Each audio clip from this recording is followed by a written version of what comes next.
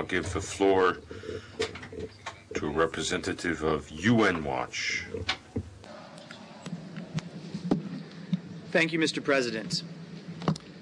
We commend Special Rapporteur Ziegler for raising in his report the plight of hunger migrants and refugees, including thousands who seek passage through Libya. This weekend's events are a tragic reminder. On Thursday, according to news reports, migrants in 2 boats sent a distress signal while off the Libyan coast. Regrettably, Libyan authorities and an Iranian cargo ship reportedly failed to go to their aid, despite requests from the Maltese authorities. The fate of these migrants remains unknown. This incident underscores the gross and systematic violations by Libya of the rights of hunger migrants and refugees.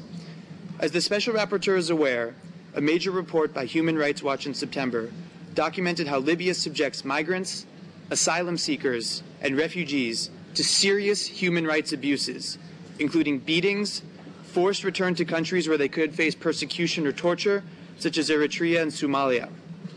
Between 2003 and 2005, more than 140,000 people were subject to return or deportation.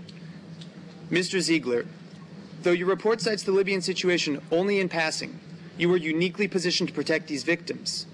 As you mentioned last year on Swiss TV, once or twice a year, you are personally hosted by Colonel Khaddafi, the brotherly leader and guide of the revolution, for what you describe as, quote, intellectual discussions, unquote.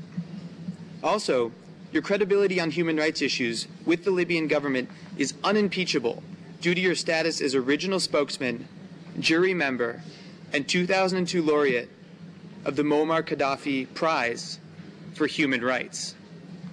Accordingly, Mr. Ziegler, can you tell us about the steps you are taking with the Libyan government to protect these hunger refugees? Second, we note that your report praises, as examples for the world to follow, the governments of Cuba, Venezuela, and Bolivia, the country which you recently visited and officially endorsed for membership to this council.